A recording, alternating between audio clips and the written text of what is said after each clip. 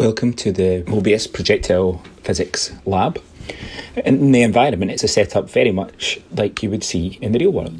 What we've got here is an object, in this case a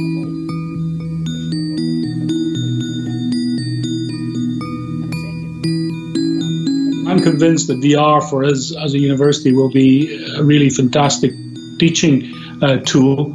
I think one of the biggest problems actually that we have in the post-COVID era is how to deal with the visualization of lab experiments. When we have to observe social distancing, it's actually very difficult to do that. And having this suite of apps that have been adapted for remote learning through Zoom and other applications, I think is a fantastic opportunity for us. Being able to provide that visualization in 3D in an immersive way, the fact that you're able to translate that through remote learning, where for people like myself here at the other end, all you need is a laptop.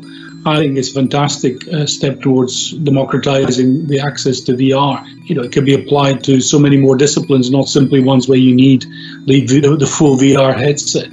It was really interesting to see how, for instance, around the protein visualization, we were able to see research that literally had only been brought out a few weeks earlier.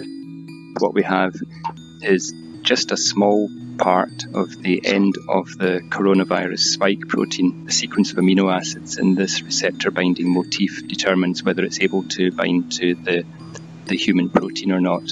And of course, this is also very important to people who are trying to develop vaccines as well. It's amazing.